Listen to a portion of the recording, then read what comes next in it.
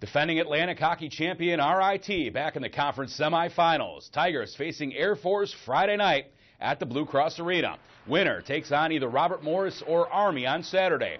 Despite being a 4 seed, RIT certainly knows it has the advantage.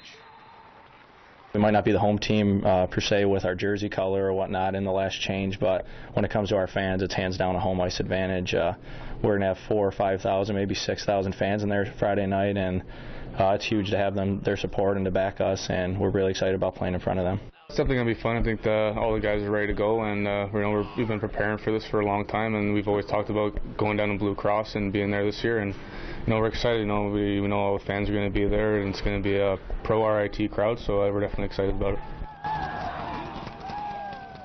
Tigers and Falcons scheduled to face off Friday night, 8:30 at the BCA.